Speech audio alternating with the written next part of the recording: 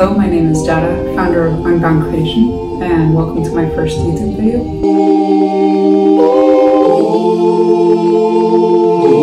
Today I wanted to talk about the fact that I've been doing nothing for the past month and a half, and by that I literally mean that I've just been sitting and thinking. So you may be wondering, what about, and also how is that even possible? Well, I was lucky enough to be able to work at a pretty good job for about 4 years. My last 2 years of college and then 2 years after that. And the reason back then that I had been working at this job was because I got this idea somewhere throughout college that I wanted to do a bike trip cross country and then back. And eventually I did convince one of my friends to do it with me. And so with that goal in mind, I was doing this job to be able to first pay off my loans and then save up enough money where I could be financially secure enough to be able to travel for 2 years and not have to work in the meantime. So because of that, I was able to save up a good amount of money, but unfortunately a month and a half into the trip, I got into a car accident. A car hit me and broke my left shoulder blade. So I had to, change plans, pivot. It was completely unexpected. After going home and thinking about it for a little bit, I realized that I had had these 2 business ideas before going to the trip, and I had put them on the back burner because I had been more excited about the trip at the time, and I felt like if, in my youth, if I didn't get to it now, then I probably wouldn't do it in my later years, and the business could always wait. But obviously, since the trip could no longer be a possibility, I started thinking, okay, well, I might as well just get going on these 2 business plans. Even though it was earlier than I had planned to do it, I felt lucky that I was able to go back to doing something that really interested me, and not just doing some random job because I had to pay some bills or whatever. So yeah, that is why I started to dedicate myself to developing mostly one of my 2 ideas, which is Unbound Creation. So anyways, I moved to Florida and I got started working on my business just like I had planned. And yeah, it required a lot of work because Unbound Creation is basically my magnum opus. I meant it always to be sort of a container for all my creative works, pretty much for all my life, or at least the ones that I had the foresight to document in my teenage years whenever I would do illustrations, portraits of famous people or people I knew. And then also definitely of all the creative works that I'm gonna do from now on. So Unbound Creation is basically just a portfolio of all my photography, my illustrations, like I said, both traditional, which is what I used to do, and then digital, which is what I'm transitioning to doing more of now. Short stories, short films, poetry, and then music. So obviously that probably sounds like a lot. It's basically 7 different categories of creative things, and then a blog and a shop on top of that. And it definitely was a lot, especially because going into this website, I had only really created one other website, which was for my other business idea, the Karate Corner. So I still had a lot to learn in order to be able to develop and make a reality the vision I had for Unbound Creation. Because I didn't want it to just be some cookie cutter sort of website based off of a template or something. I really wanted it to reflect my personal vision and what I'm about and what I hope Unbound Creation to be about. And so because I had to learn along the way, and then also because I had sort of haphazardly documented all my creative works up until now, because I had no idea at first that it was going to develop into a website, that all took a really long time to gather all my creative works and then organize them in a visually pleasing way decide how I wanted to present them to the world. So all in all, that probably took around a year, and that's not just working here and there, that I was literally waking up and that would be the first thing I would do, because I don't know if you can tell, but my room is my studio, so I would get up from bed, go straight to my desk and just start working away. And at some points I would even be going to bed at like 12 a.m., 1 a.m., 2 a.m. And it was from the time I woke up to the time I went to sleep that I was working on this website. And I would really only stop to go to the bathroom or make myself some food. So if you do the math, it's about 16 hours, if not more, of a work day. And that was weeks and weeks of that. So you can imagine how much time and effort went into this website. And I was doing it because it was really satisfying and fulfilling to me, and something that really interested me. And I realized that I had, in some way, always wanted to do something like this. You know, in my earlier years, I didn't give myself full credit for how creative I was or could be. I didn't think my talent was worth sharing, but now that I had some sort of platform where it opened up that possibility of sharing my creative nature and then my self-expression, and also being vulnerable to the world in that way. Yeah, it gave me a ton of energy and motivation to do this. So at first I definitely really loved this project. But, you know, after a year, and then this is on top of around a year of working on the Karate Corner as well. So really in total 2 years of just going nonstop without having time to, or without giving myself time to reflect. You know, it started taking a toll on me, even though I didn't really notice it at first. And it shifted from being really positive, you know, something that just lit me up and gave me a reason to get up every day excitedly, and, you know, it felt like it was what I was brought to this world to do. It changed from that to being more of a distraction. And I say that because, you know, having moved back to Florida, my college town, after the unexpected accident, and in the midst of COVID, meant that I really didn't have that many friends or like a social outlet here. I was fully dedicating myself to this website. And at first that was really good because I feel like it needed that time and attention and energy to like meet the potential that I saw in it. And I was able to make a lot of headway doing it. But slowly that changed into just distracting me from the fact that I was lonely and didn't have friends and didn't see a way out. So yeah, I eventually, even though I didn't realize it at first, was doing this website because I had nothing better to do, honestly. And that's not the way I want to live life, and definitely not the way I want to put this out into the world. It's not something I want to do out of a sense of duty or out of a sense of escapism. I want it to be in a labor of love sort of thing. I want it to be doing it because of the joy of it and stuff. So ultimately, about a month or two ago, and maybe a little before that, I started feeling blocked. And at first it was, you know, not that noticeable. I thought maybe I just needed some time off, time to rest and stuff. So I went and surprised my mom in New Jersey for her birthday, and that was great. Spending some time with family is always nice and rejuvenating. But even when I came back, you know, nothing had changed. I still felt just as blocked, if not more. And so then I started thinking even more, and I was realizing that maybe, you know, sort of the moment I started feeling blocked or noticing that I was blocked was the moment that I published my shop page.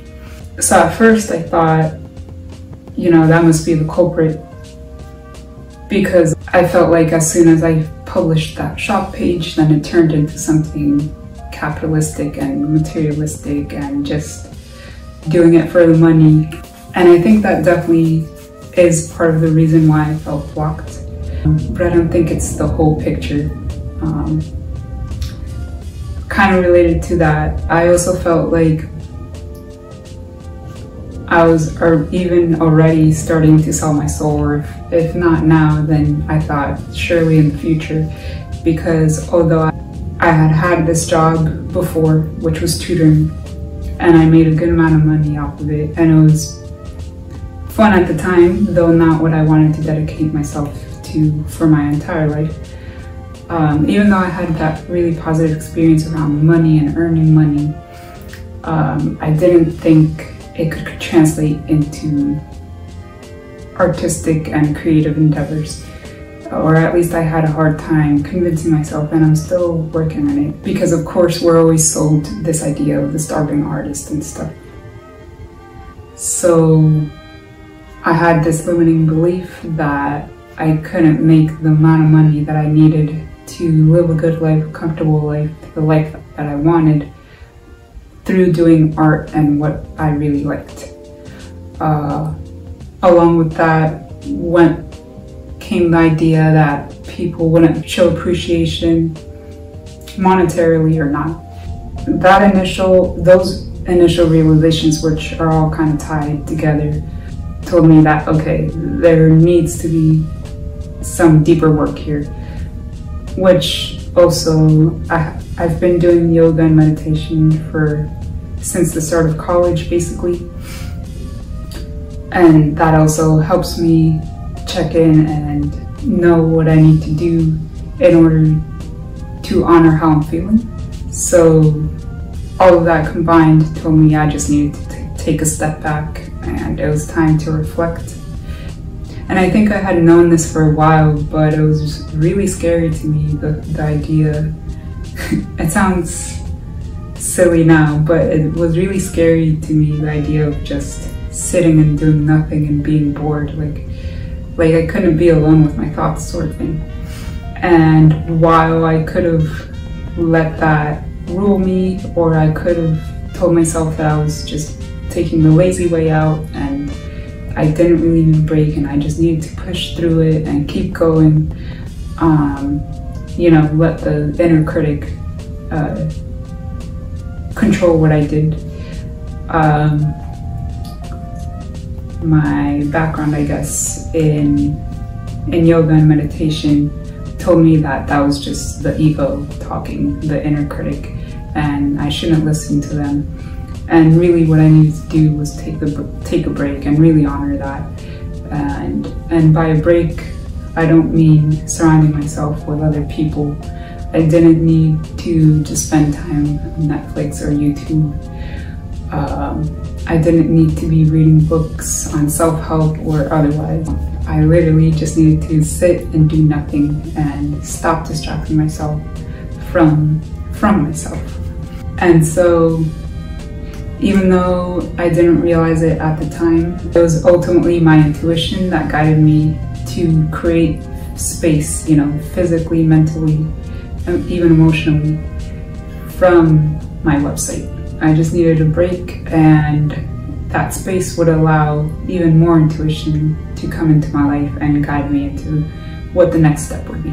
So all that to say is that that's the reason I've been taking, I took a month and a half off to, sit outside and try to just be, look at the bees around me, the birds around me, nature, notice how the breeze was making the leaves sway and stuff. Sit in my room and just think, no music, which I usually have music on 24/7. And as I did that, I also started realizing that because I had been dedicating so much time to my website, I let my other habits fall to the wayside. So stuff like cooking and exercising, even yoga and meditation suffered a little bit. And so as soon as I took a step back, I started literally nourishing myself and doing self-care by picking up these habits again. You know, I had been eating wraps and chips for God knows how long because it's a quick, easy meal. But as soon as I took a step back from the website, I started being more experimental again, which I love cooking, so that's been a lot of fun. I was able to make a friend, or I guess solidify a friendship with someone at the college because she started a fight club this year, and after sitting for probably close to a year, almost every day, from the moment I woke up to the moment I went to sleep, I had a lot of pent-up energy and I didn't even realize it. So you know, fight club and exercise has been a great outlet for that. And so yeah, the time that I took for myself and the space that I created was really what I needed to rebalance and recenter. And I'm really glad I did that. Looking at it from the other side, although I don't think I'm completely on the other side. I think there's still some lessons to learn there. But after having processed it a little bit, I think I'm starting to realize that this sounds a lot like what I've heard other people talk about, and maybe even Buddhism, when they talk about emptiness and space. How they say that it's only the space between the words that give a sentence meaning. It's only the pauses between the musical notes that make a song and make a rhythm and make a beat. And it's only really the space between the important moments in our lives that give those moments importance. You know, it's the yin and the yang, I guess, the existence of both that allows you to create one or the other. Just the way that's true, I feel like I needed some space and time away from my website and trying to launch a business and my creative endeavors and stuff in order to really, one, appreciate how far I've come and how much work I've done, but also be guided into what the next step should be, because I'm very much used to just forcing kind of an outcome, you know, having a goal in mind and doing everything I can to make that possible. You know, using my mind to figure stuff out, doing stuff rationally. Yeah, just a very, I guess, almost masculine way of doing things versus just allowing myself to be flexible and respond to my environment and honor how I'm feeling and honor what's happening around the world.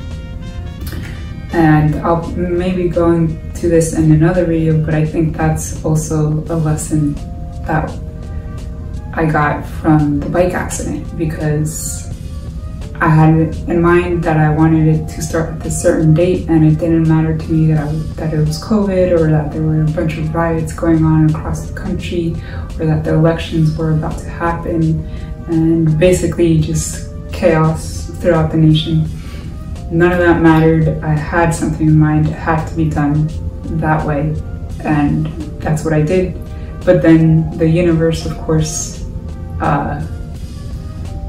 put a stop to it, because it wasn't meant to be at that time.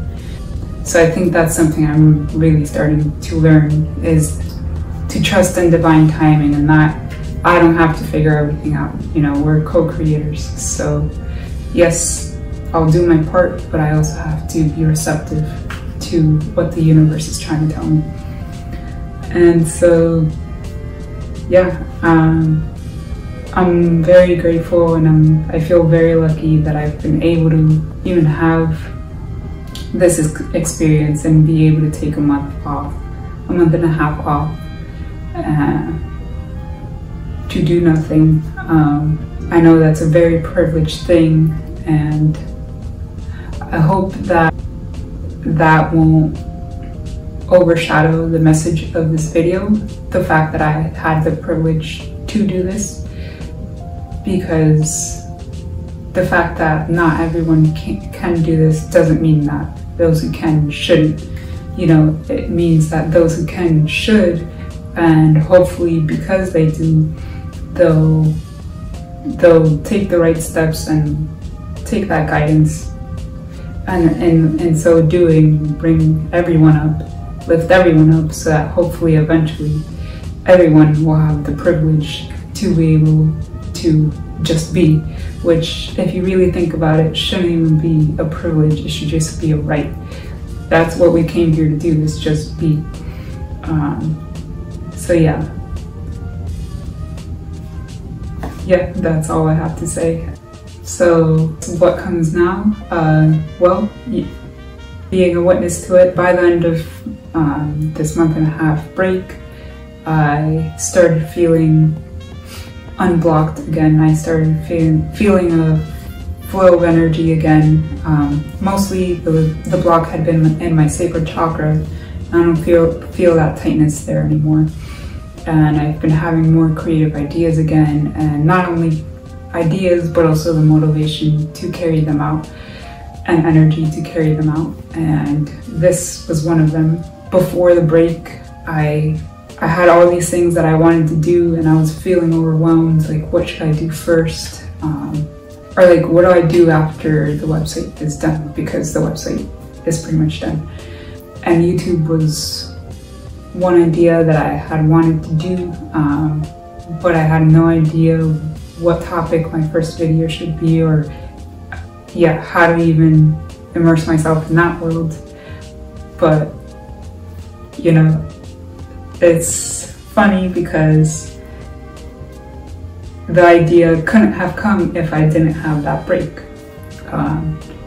So yeah, I just think the universe is fun, basically. So thank you so much for watching, and I hope to see you in the next video. If you like this video, so hit that thumbs up and subscribe if you want.